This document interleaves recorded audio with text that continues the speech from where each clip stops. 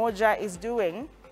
And Azimio One Kenya presidential aspirant Raila Odinga spent the better part of Tuesday meeting representatives of persons living with disability at Nyayo Stadium in Nairobi.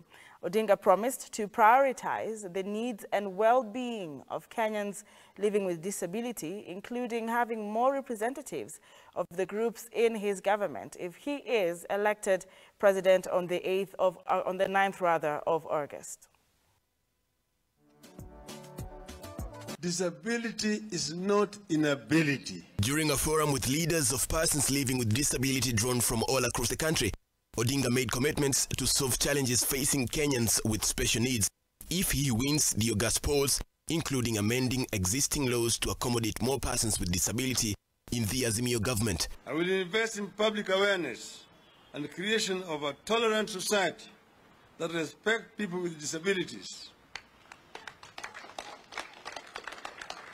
As president, I will instigate reforms that will ensure anti-discrimination protections and obligations to provide reasonable accommodations, access, employment, and social supports. Some of the leaders present also got to voice their concerns and approval to the former Prime Minister. Sisi people with disability in Oking, tunapata challenges mingi sana.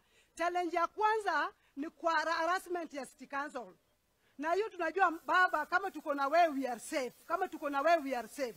Hiyo tunajua, na hakikisha waokazi wenzetu tupige kura kwa baba ndio tupate hiyo safeness. Lakini kwenu nyinyi walemavu tunafurahia baba. Hatupendi baba kwa sababu ni Raila tu. Baba ametupigania Kenya hii na baba anapenda walemavu.